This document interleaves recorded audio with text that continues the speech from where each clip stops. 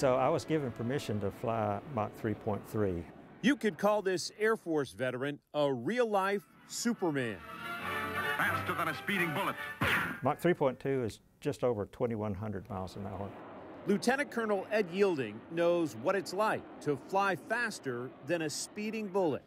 When I was a kid, back in 1955, Superman was all the rage on TV.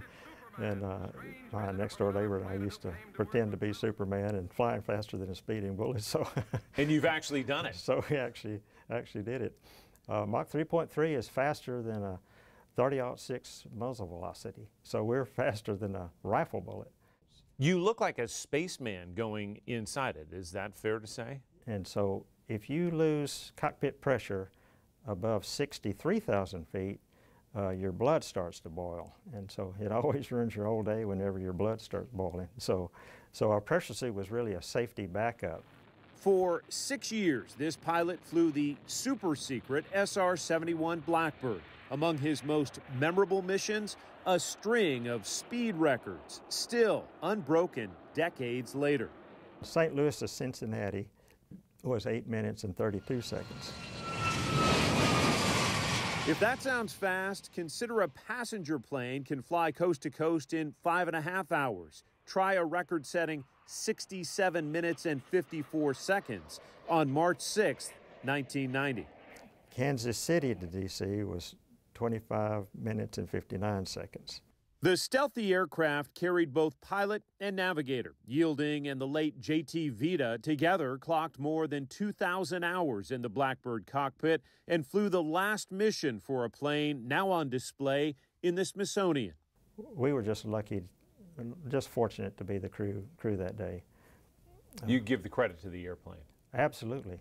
The spotlight on that final flight, a contrast to the many top-secret missions lasting anywhere from 2 to 8 hours at 80,000 feet, more than 15 miles high in the sky.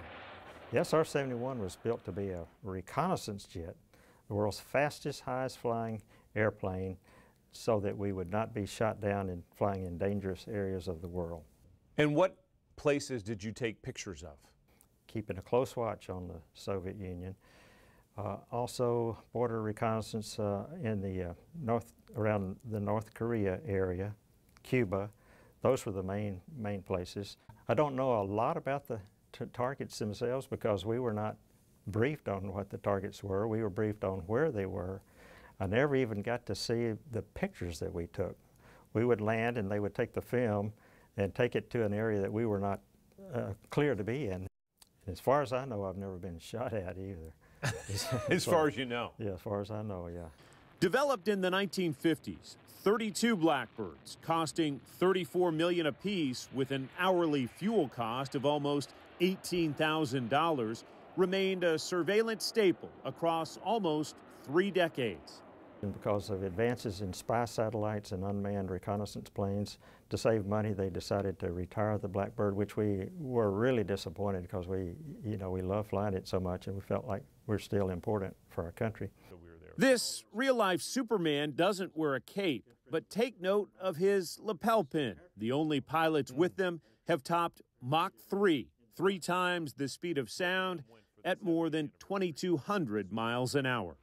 And I was 15 years old when I first learned about the Blackbird, and I thought, man, I'd love to fly that plane someday. And so it was a dream come true.